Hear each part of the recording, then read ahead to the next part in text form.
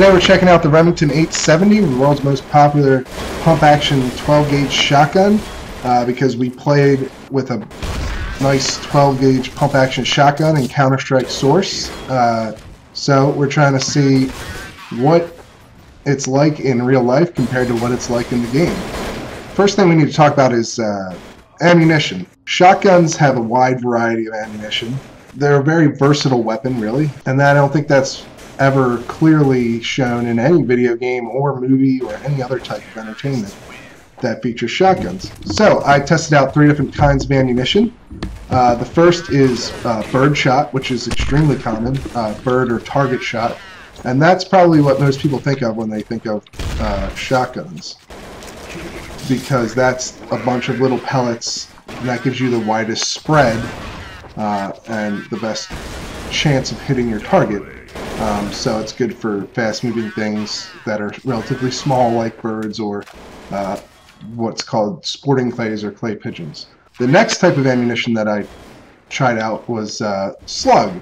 And a slug is essentially just a 12-gauge barrel-sized bullet. It's commonly used for hunting. Some people use it for self-defense, but it's essentially a big bullet. And so you need to be a lot more accurate with a slug than you do with birdshot, but it has a lot more stopping power. And the third type of ammunition that I tested out for you guys is a self-defense ammunition, which is relatively new, but very popular for self-defense or tactical situations, like what you would see in Counter-Strike, what would be used in a real-life version of Counter-Strike. And so I tested out the Winchester PDX-1, which is 3 pellets of buckshot, which is like birdshot but a bit bigger, and 1 slug. So it gives you sort of the stopping power of the slug, but with the spread of a buckshot or birdshot. That is what's more commonly used for self-defense or tactical situations these days. Now, even with birdshot, you're not going to get spread like you would see in, an action movie or something, where one guy shoots and he takes out 5 different guys from across the room. It's just not realistic.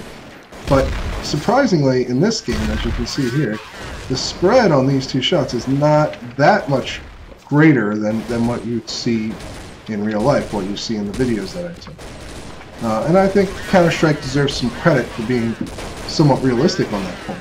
And of course, the Remington 870 is the most popular pump-action shotgun in the world for a reason. It's a great gun, super reliable. You can transform it into pretty much anything you want, for any function you want, any form of hunting, really.